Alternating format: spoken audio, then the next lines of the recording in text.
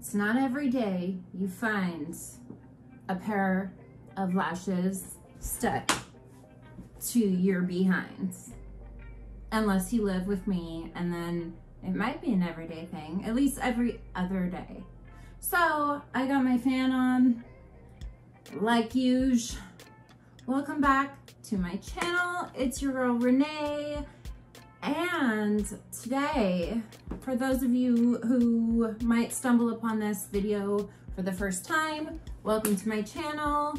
I did a video, my last video, definitely check that out. It is a kind of how I got to have this makeup collection that you see. I also have a full tour of my beauty room and everything on my channel, so I'll link that as well so you guys can go check that out. I get into all the details and specifics and where everything is from. I don't need this much makeup. It's just that it's my passion, it's my love, and I've been collecting for a really long time. And to this day, I get people on Instagram daily asking me to send them my own makeup. I've talked about this before in my other videos. I'm not even gonna get into it. I'm not even gonna go there.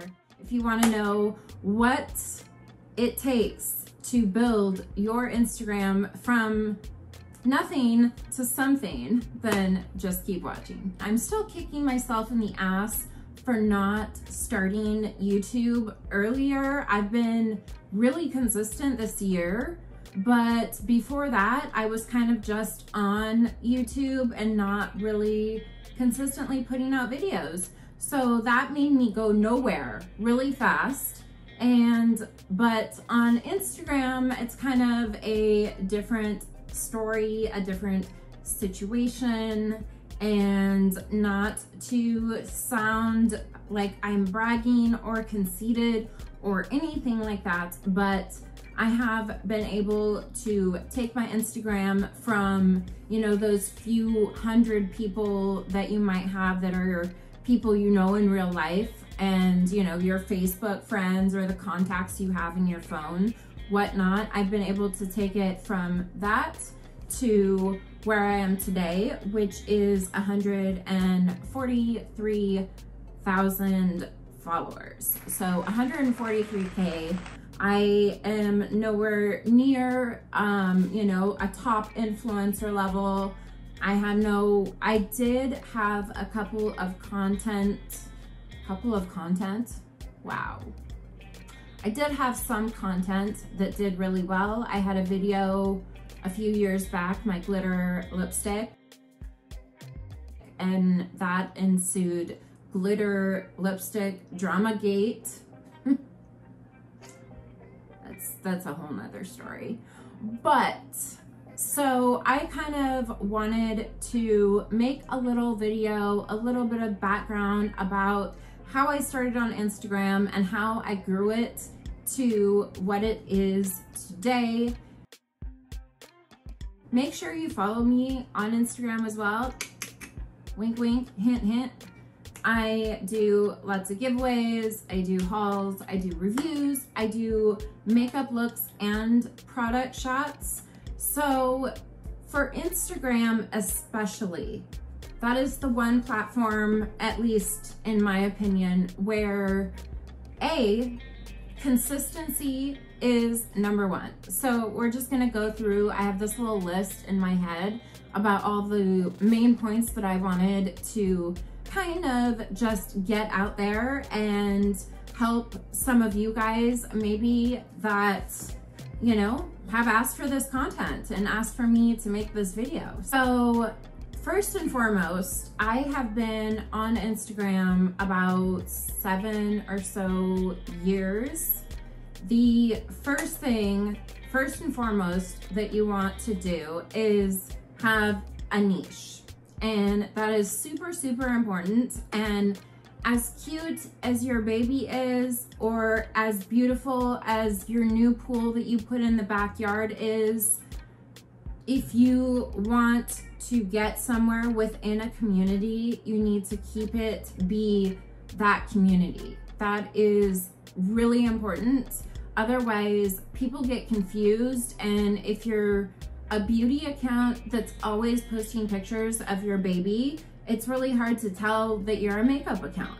So yeah, that would be my first recommendation, is find your niche, whether it's makeup, boating, collecting posters, coins, whatever it is that you love doing, that you have a passion for, that you feel like, I could talk about this until the day I die and I want to, then that is your thing, and make it your thing. Because without passion and without the determination and just the love and admiration you have for whatever that subject is gonna drive you to succeed. You don't, well, in my personal opinion, you don't want to start Instagram or start YouTube and say, I just want lots of followers because then I get free makeup. Or I just want, you know, so many subscribers so that I get this. For me personally, if you have that mindset, it kind of sets you up almost to fail, because you're in it and you have this mindset where it's based on numbers. And as important as analytics are, you should be focused on your own content first and foremost. You want everything to have a sort of theme to it so that it makes sense if a brand stumbles upon your page or anything like that, or you use a lot of their products. Then make it known that, hey, this is my page, this is what I'm all about. You want to make sure that your bio makes complete sense. One little trick that I have learned is, I have an iPhone and I use the Notes app, and it's not as much this way anymore, but it used to be that you had to put like what you wanted in your bio in your notes and then copy and paste it. But Instagram has kind of eased up on that a little bit. I need something to drink so bad. One moment. Okay. By the way, you guys, this look, I will have all the details and everything up on my Instagram page, so definitely go check it out there. If it's not up right now, by the time this video goes up, it'll be up shortly.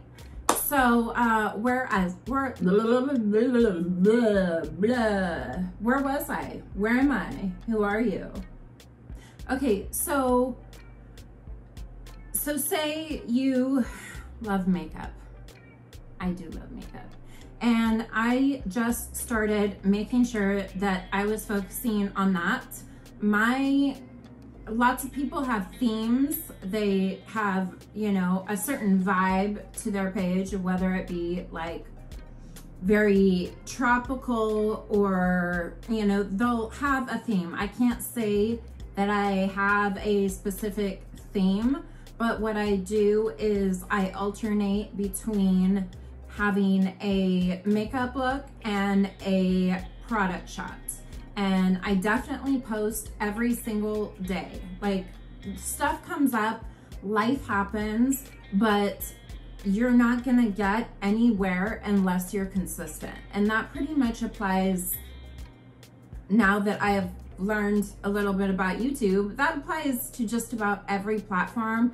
You can't just put up a post, ask people to follow you. And that's another thing, you guys. Like, I see it all the time and I understand and I appreciate, but if I can go from a few hundred followers of people I knew to 143,000 without asking anyone to follow me or paying for any followers or likes or engagement or anything like that, sometimes I will promote a post every now and then, especially like a link to a certain post that's doing really well, just to kind of keep the activity going. but I've never actually paid for followers. That is very frowned upon within the community. It's kind of obvious to a lot of us that are on the platform. If one day you had 10,000 and you didn't have any, you know, it happens. Content goes viral, you get a lot of views on one video or a post or something like that. But for the most part, your engagement kind of, you know, is a little, has peaks and valleys, and that's normal. What's not normal is to go from 500 to 5,000 overnight. That kind of is like somebody probably purchased something. So, you know, there's all kinds of tools to help you with that. There is an influencer program, which is Fohr, it's Fohr. I definitely recommend that. I am on there, so I have guaranteed authentic following. They authenticize your audience and see, you know, if you have a lot of bots, then they don't verify you as authentic. So you're able to sync up all and link your social media. You can also, it's free, by the way, and also take advantage of having a press kit.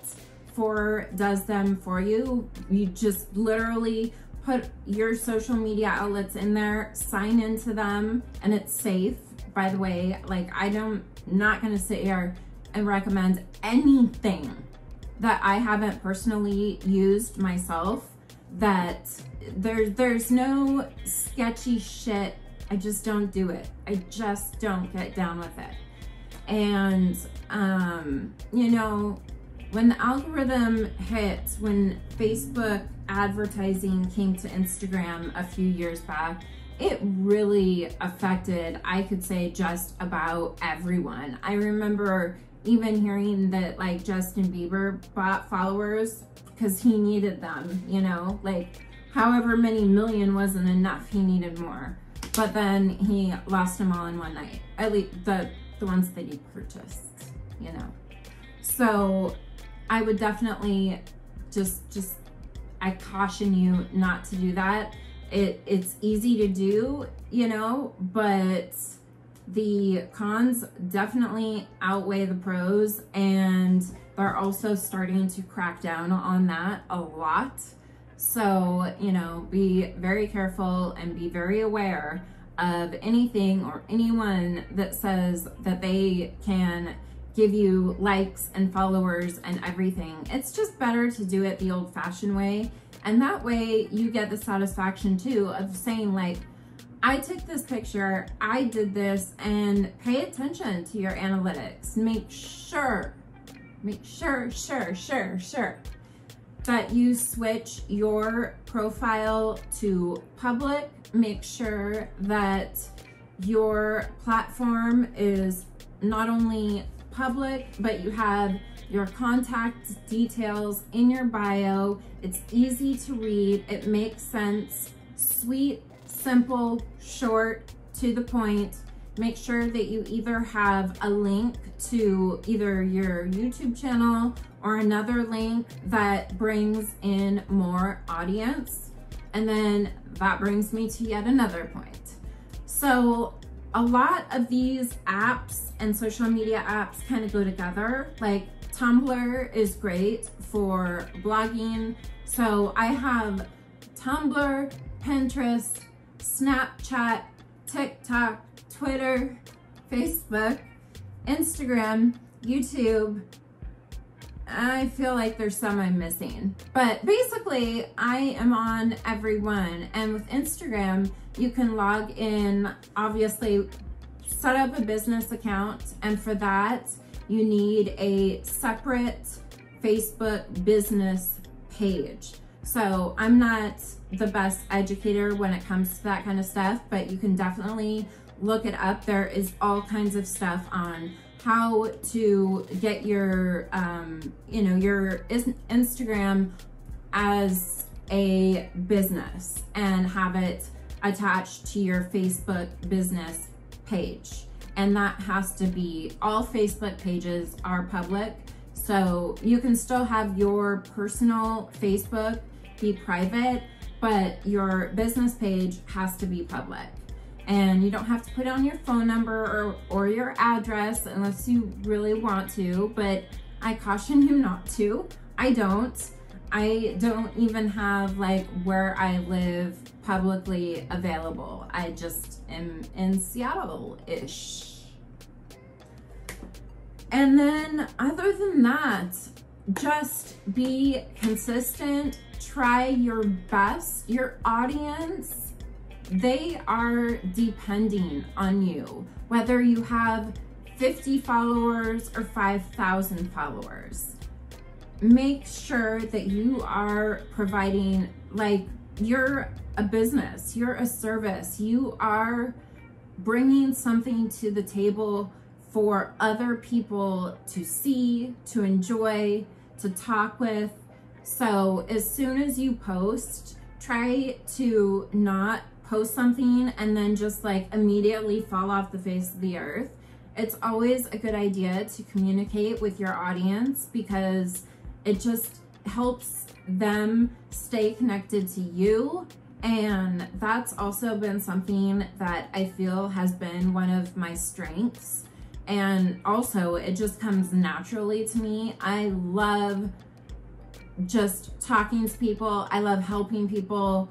I love, you know, just knowledge is power. And the more you know, and the more people you know, and the more people you talk to and get their opinions, and they might tell you, their friend, about you and your channel or your page. So it's all, you know, a social network thing, and they all kind of tie together. So with Instagram, you can tie your Tumblr and your Twitter and your Facebook page. So you can kind of combine all those, and when you log in with Instagram to all of them, they will all kind of tie together so that your content can be found on the web, not just on Instagram. But you want, the whole point of going viral and the whole point of doing this is so that your content is seen to not just within the Instagram community, but just on the internet as a whole. So definitely take advantage of all that. And I know there's courses, there's all kinds of stuff, but those are the things that have truly helped me. Sometimes it gets discouraging. Sometimes you'll put something up and it'll seem like not many people saw it, or you'll look at your insights and you'll be like, damn, 71,000 people saw this picture and only 200 liked it. It happens to me. Speaking from experience. And that sucks. It doesn't feel great. But don't let anyone or anything stop you, because that is the only thing. You are guaranteed to fail if you stop or if you quit. Just don't give up. Don't quit. Know that you can do this. Know that if you have love for doing it, it'll just come out. It'll just be easy for you to communicate, for you to do this, and for you to succeed. And yeah, I just wanted to share what I've done and what I know, and a little bit of my story on basically how I kind of got known on Instagram. So I love you guys. I hope you enjoyed this. Let me know what else you would like to see from me. Definitely check out my last video. I did a how I basically got this huge, massive makeup collection. So I love you guys, and I hope you're staying safe. I hope you're staying cool. It's a hot one here in the Seattle area, and my makeup is melting off my face. So I'm gonna go. But I love you guys. Thank you for watching. If you enjoyed this, please give it a thumbs up and consider subscribing. And I will see you in my next video.